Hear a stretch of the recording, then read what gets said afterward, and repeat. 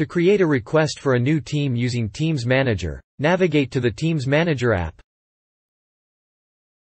Select the Requests tab. Here you will see an overview of all your requests, both open and accepted and rejected. To create a request, click Add a request.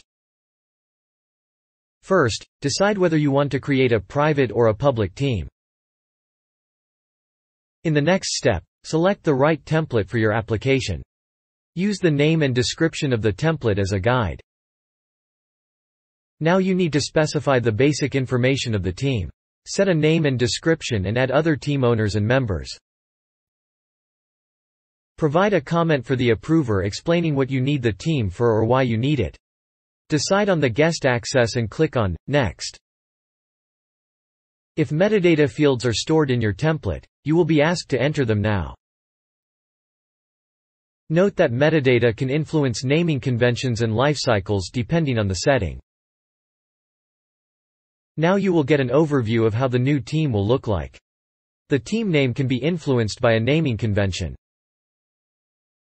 Check all the data and click Next. Your request has now been created. In the overview you can edit your request and view the status of the request. Your approvers will now receive a notification from the chatbot and will now process your request. Once your request is approved, you will receive a notification from the chatbot.